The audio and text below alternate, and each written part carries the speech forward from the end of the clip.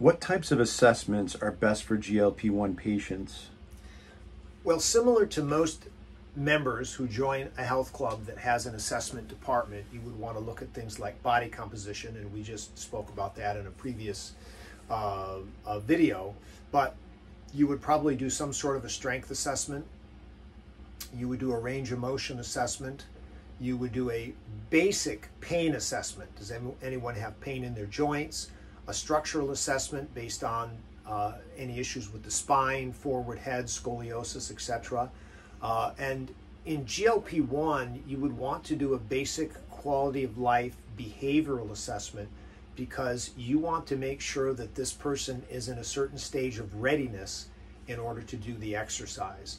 Some people may be recommended to come into an exercise program from their doctor and they've never done it before, and they may have some behavioral issues in terms of working out in public, and all of that needs to come to light in terms of doing these assessments. So if you can do a biometrics, a behavioral, and possibly trainers may have access to blood work from some of the patients. I would want to know their glycosylated hemoglobin and their fasting blood sugars, and maybe their C-reactive protein and stress hormone like cortisol before they actually start doing the exercise. So the assessment is really important, especially in the first 1 or 2 sessions, so we have a really good indication on where this person is starting from as they begin the exercise.